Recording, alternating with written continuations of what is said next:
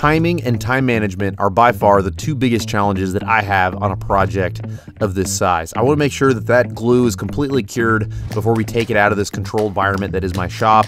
So you'll see me stop whatever it is that I'm doing. I'll paint a little section here or there, give it a couple days to dry, and do a bunch of electrical or whatever, and then I have to come back, I'll paint another section, do a little bit of cleanup here or there.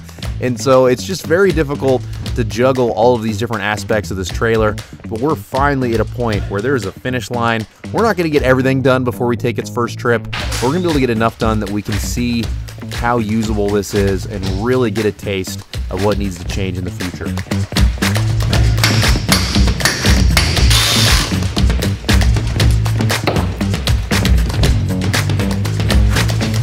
Ladies and gentlemen, we have doors. Check it out. These go up and down and little locky lock. I need to put the lights in, and by the way, you guys were 100% right. I forgot I can't use ambers on the rear door, so these are all going to be red now. Thank you very much for pointing that out in the comments of the last video. This one, I wanted to mount struts on the inside, but I couldn't. I bought 3 different sizes and I couldn't get any of them to fit in there, so I figured out a way to mount them on the outside. It totally works, but it is a little bit weird and unconventional.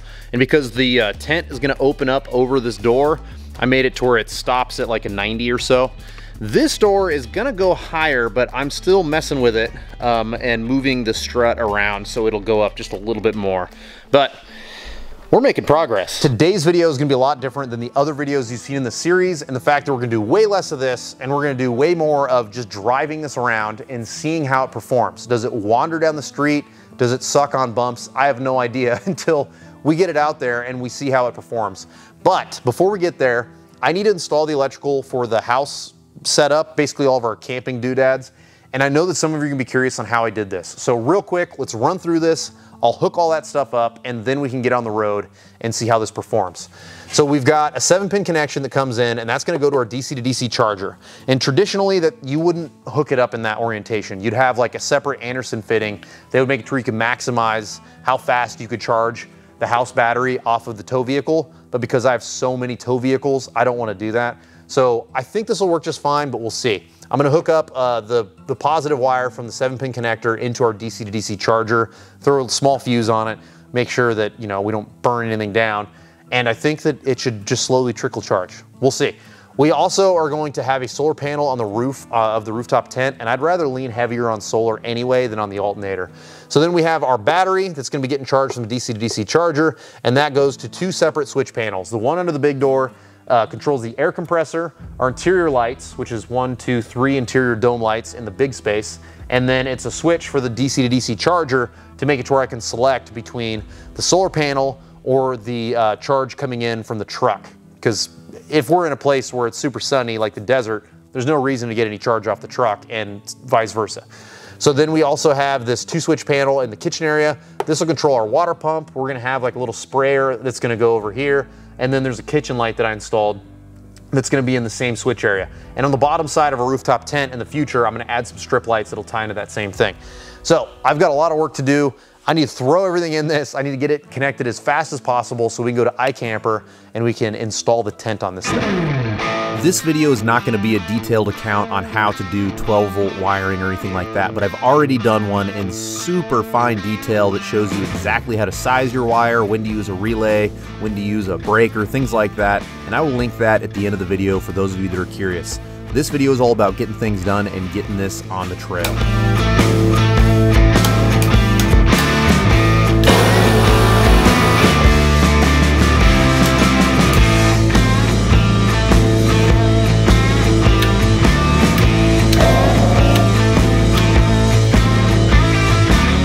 If you're doing the wiring in something like this trailer where you've got a whole bunch of different systems that you need relays for, I would recommend getting a relay box because it just simplifies things so much. But in the interest of cost and in the interest of using a bunch of stuff that I already had, I just used a bunch of individual relays, so one for each system that needed it, and you can see what the finished results are. I was able to mount it pretty clean, but it still can be even cleaner if you can funnel all these things into one relay box instead of a series of individual relays.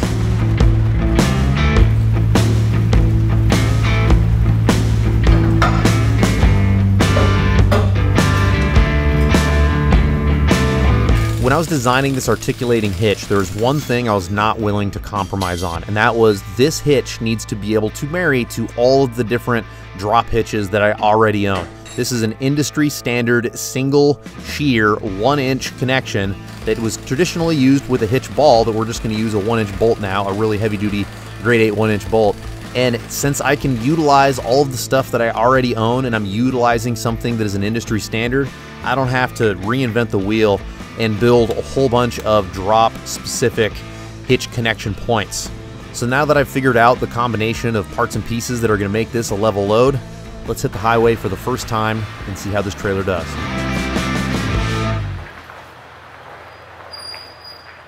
I quadruple checked the lights right before I left, just because I want to make sure that everything is legal, no one rear ends us or any of that stuff. And it's not swinging anywhere. It completely just recenters as soon as I recenter. So far that's looking pretty good. We're about to take our first turn here. Brakes feel fine, of course. The brakes on these Gladiators are really good anyway, and then we upgraded with drilled and slotted power stop brakes before we took our big trip to Arizona towing a trailer. So this thing stops just fine. Plus, the transmission in these trucks is really good about engine braking. Like, it's really smart. As soon as I start to let off the throttle and start coming towards the stop sign, it'll engine brake to help you stop, which is really nice. And at the end of the day, this is not a heavy trailer anyway. So, woo, it'll still stop hot if it needs to. It's worth mentioning that I did throw some weight into this trailer, just to partially simulate what it would be like if there was some weight in there. I put, like, I've got a bunch of those like battery inverter type of jammies, like the Jackery, and I put a bunch of that in there for some extra weight. And then I threw my fridge in there and whatnot. So just to kind of see how it's going to handle with a little bit of weight in it. A completely empty trailer is going to perform weird. So I don't want it to start doing something strange that is going to be remedied by just having a rooftop tent on it and a full fridge. So we put a little bit of weight in there to try and guess, or to try to get an idea of how it's going to perform. Once we put the rooftop tent on here, things are going to change a little bit. Once we put the water cell in there, and we have like 10, 15 gallons, I can't remember exactly how big it was. But once we have all that water in there and it's all on the bottom, that's going to change the way it performs. So right now things are good, but this is just how R&D works. You just slowly and incrementally test out whatever it is that you built. Before we hit the highway, I definitely want to pull over real quick and do a quick bolt check. We've got a couple of miles of starting and stopping and turning, and I want to shake the wheels, make sure the wheel bearings are okay, make sure that there's no loose lug nuts, make sure our hitch connection's okay. And once I gave it a quick look over at the gas station, I decided that it was time to do probably the scariest part of this entire build, and that is drag it down the highway at 70 miles an hour. All right, we are doing about 70. And everything looks perfect back there. We hit a little bit of traffic for a second, but now we're back up to cruising speed. And the truck, I mean, I've hauled little trailers like this with the truck before. It does great. But the trailer itself, doing mint. I would highly, highly recommend putting shocks on your trailer. Even if you buy an aftermarket trailer, most of them don't come with shocks. Get some cheap shocks. I mean, obviously, it's just like on your tow rig. The higher quality the shock, the better performance, right? But any shock is better than no shock when it comes to a trailer, because the stability is night and day compared to the small utility trailers I've towed in the past without shocks. Every time this thing hits a bump, it's just right back to level and right back to stable instantly. It's not doing one of these for a couple of seconds, or it's not swaying back and forth. Everything is super smooth and super stable. So anyway, we're gonna go up to iKamper. We're gonna throw a tent on this bad boy, and then we're gonna go back and we're gonna work on everything. There are a ton of different tent options out there, and when I talked to my wife about what tent should we put on the family camping trailer, there is one tent that she said that she wanted. I let her pick the options back here, and she wanted an iKamper for one main reason, and you're about to see why. Tent is mounted, things are set up. So to refresh everyone, we're gonna have little blocks. I'm gonna build some like 6 or 8 inch blocks. So once we get to camp, we'll drive on those blocks to then lift this whole thing up. Because the idea is I want to have a natural cover to where whenever we're cooking in here, we're going to be out of the weather, because weather is a big factor if you live in Washington State. But as you can see, everything is ready to rock. The only thing that sucks, this is bigger than the original tent we made it for. And I'm gonna have to slide this down like ½ an inch so we can slide the tent forward just a hair, because it's just gonna look a lot better, and it won't be hanging off the back of the trailer. But again, this is what we're here to test. So why does Mrs. Dirt Lifestyle like these tents better than the other ones? I'll show you right now. These are like pitch dark. It is insane how dark these tents are. The fabric is made to be super dark.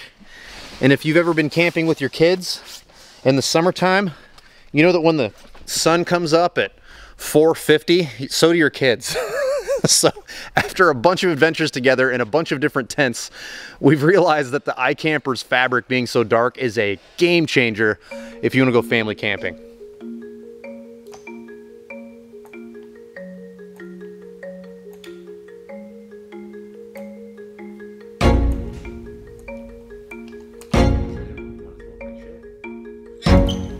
Just went out and double checked. I made sure the both have it too.